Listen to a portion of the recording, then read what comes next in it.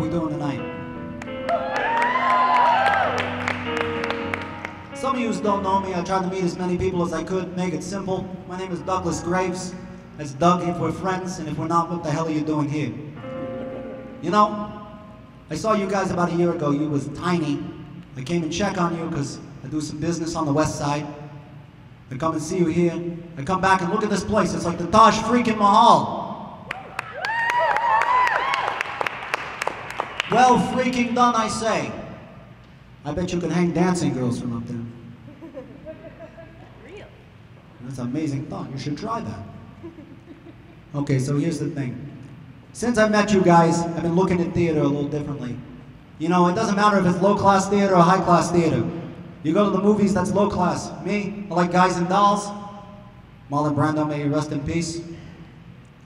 You know, it doesn't matter, but I go to the big screen. I see a guy who's got a dame on his arm. He goes, watches the big screen.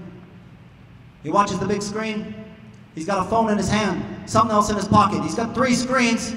He misses the whole movie, and the girl eats his popcorn, still goes home hungry. It's a sad thing. The way I look at it, there's something wrong with that. The way I look at it, you know, I went to the opera. I know this broad, she's German, I don't judge.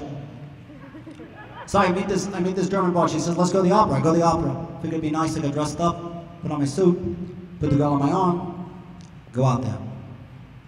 Go to the bar, get a martini before we start. You know what happens? Can you imagine what happens? I see a guy sitting at the bar drinking a beer in shorts and a freaking tank top at the Dallas Opera. I look at him, I said, what the heck is that? He looks at me and goes, hey, this is casual elegance. I said, you freaking gumba. That woman up there, she spent her life casually learning to sing for you. The least you could do is go and put a pair of freaking pants on. Off you go. Point being, I don't have to tell you this, you already know this. You guys got class, all I have to do is tell you to dress up, you show up. Bravo to you for that, that's nice. I like that. Go ahead, clap for yourself, you know. I go around, I see people, they ask me, they say, why am I not a big man on Mulberry Street? I say, you don't spend any time in your neighborhood. You guys make a neighborhood here every week. I know what you call it, each and every week. But just for Doug, just for tonight, can we call it the Speakeasy stage? Well, then normally we need a time machine, but I think we're already there. Boom, welcome.